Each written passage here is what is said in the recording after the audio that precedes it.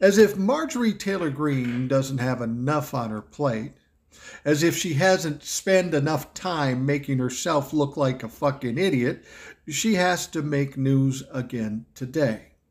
And she's doing that by introducing articles of impeachment against Joe Biden.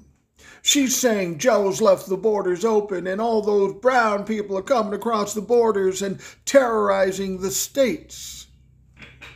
Now, first off, Margie, didn't you introduce articles of impeachment once before? How did that go for you?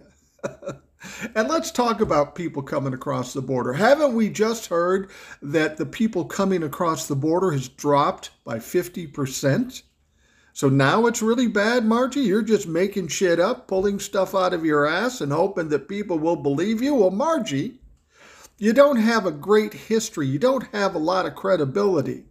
You're also the one that said you saw the documents that prove the Biden crime family did horrible things. But we're still waiting for the evidence. James Comer, Jim Jordan, yourself, Lauren Boebert, you all say you've got the evidence. You all say you've seen the evidence. But we haven't seen the evidence. You haven't shown us shit. Then we find out your whistleblower may or may not be missing. Then we hear he was stripped of all of his security credentials. You don't have a lot of credibility, Margie.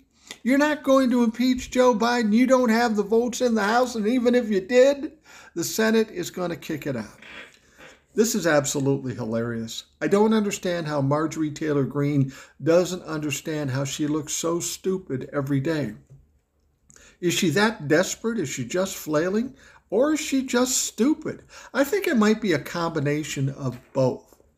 So if you're hearing the news that Marjorie Taylor Greene is introducing articles of impeachment for Joe Biden, don't get excited about it, because she has yet to accomplish fucking anything since she's been in the House of Representatives. She's an absolute and utter joke.